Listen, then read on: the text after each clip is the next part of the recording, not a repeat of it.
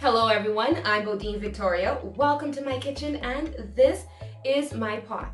I love the way that you've been interacting with me on your social media through Facebook and Instagram.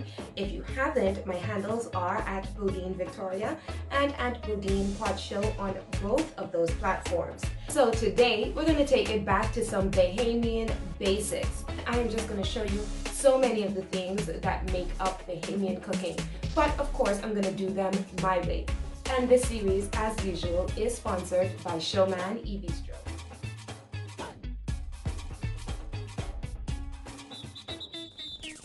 Bring the world to your door with Showman E-Bistro. Order online at showmanebistro.com and feed your family of 4-7 meals per person or more with Showman's easy-to-use meal kit ingredients, where you can create your favorite international and local food items.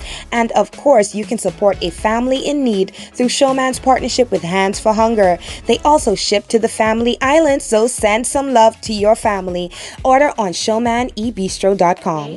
We're going to be doing something that many of you have asked me for repeatedly. We're going to take our tenderized conch, we're going to take our, I don't want to say burnt, but our parched flour or our browned flour, and we're going to combine them with some fish stock to make something that is absolutely amazing. So let's get this recipe started.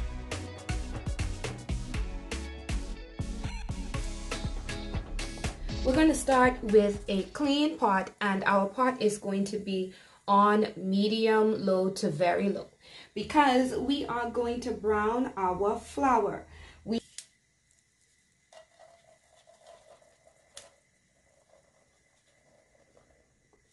No more than a cup of flour. This is actually going to give us a pretty thick, a very, very thick stew conch. And now all we're going to do is allow it to toast.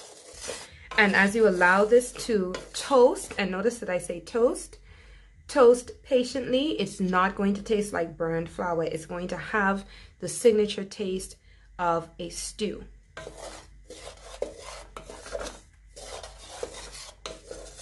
If you want a very light colored stew, you can actually move it from this color, but I want this to toast just to a bit more brown. Now my flour is at the desired color of brown that I wanted for my stew.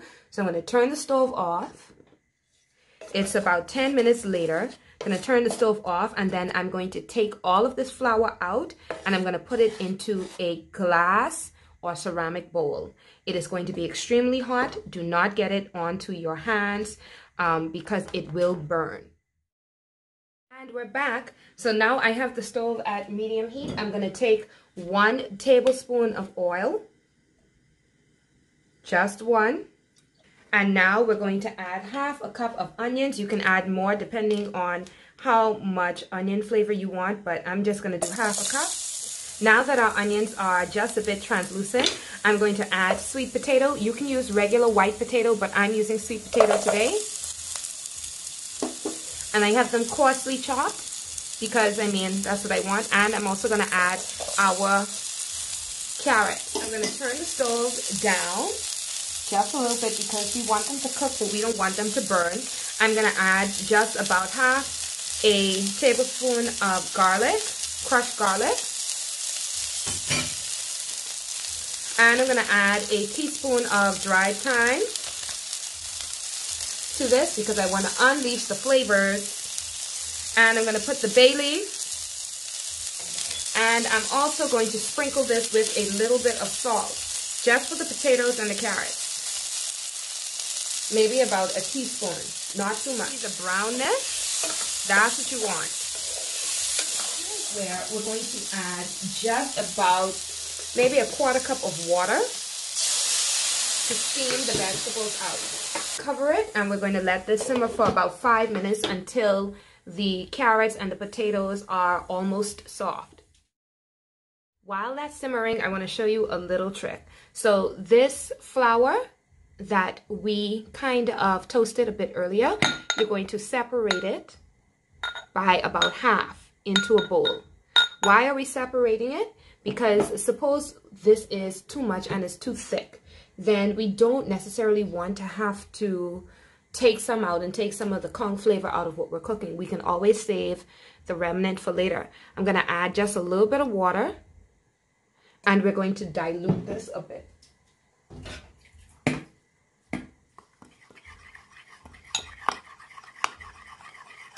Kind of balls inside their stew. This is the reason why, okay?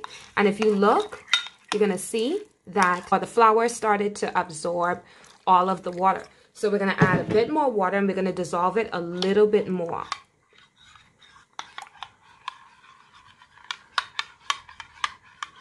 Now these little white bits of flour, they are also going to dissolve while they're in the stew. So I'm not necessarily overly concerned about these, okay? Now, let's check out our potatoes and carrots. Our potatoes and carrots are going to be just where we need them, but we want to cook the flour out a little bit because we want them to have the flavor without the potatoes and carrots being a little bit too soft. So this is the first step. We're going to put all of this brown flour in, and we're going to let this simmer. Guys, please, man, let your stew simmer. And if you look, it automatically just soaked up everything. So keeping your pot on low is going to be important. Additionally, if you look, it's harder to stir, and that's because the heat is expanding the particles inside the flour, and so we need to work very fast from here. Now, I forgot to take my fish stock out of the freezer for this recipe, and so my fish stock is a bit frozen, and I'm just going to throw some of my fish stock in here. I made this with some grouper skin and grouper bones a while back, and then I just keep it in the freezer for when I need it. So just going to throw our grouper stock in here. And now I want us to look at our stew. So I'm just going to add a teaspoon of salt. I know sometimes when I'm sprinkling, it looks like it's more than a teaspoon, but I have a very good eye, and I've been doing this long enough. Our stew gravy is boiling, and now we have our 2 cups of conch given to us courtesy of Showman E-Bistro.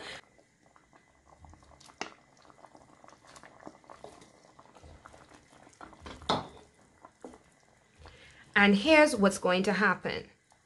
This is going to reduce.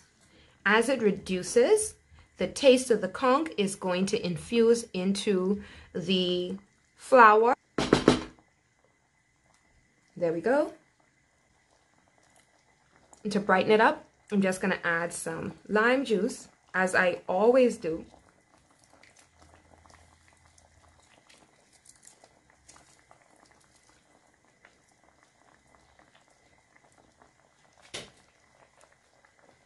And again, ladies and gentlemen, the key to a good stew conch is actually cooking it while it simmers. So you don't want the conch to be hard. You kind of want to coax it to be nice and tender. So when we come back, we're going to have a fully cooked and delicious stew conch.